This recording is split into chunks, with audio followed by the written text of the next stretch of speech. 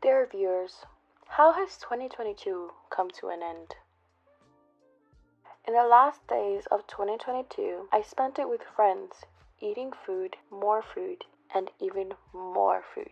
This time around, I purchased oxtail from a Jamaican place didn't know existed, but now it will be my favorite place to go to. I cooked plantains as well, and I brought it, and I was happy with this Christmas Eve to enjoy my time with the friends I've made here in Nottingham and enjoy yummy food. I got this cute cheesecake that tasted so nice. I even went on a whole journey just to buy it, and I even bought a puzzle to put together, but got tired and ended up taking a whole nap during the night. Mostly Katie continued doing it, and Nini, well, she tried her best. The days that came, I ate, slept, and in a constant cycle, that was my routine. However, I did spend most of my time planning and organizing the projects/goals for this new year. I just want to do everything that I've been holding off. I don't know if it has been fair or what has been holding me back. But honestly, what scares me the most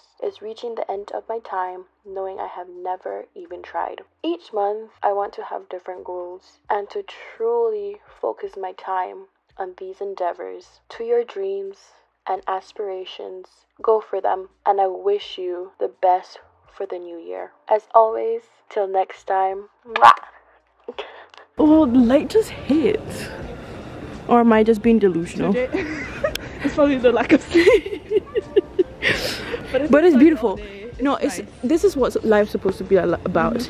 Appreciating the little things. Yeah. And this is it.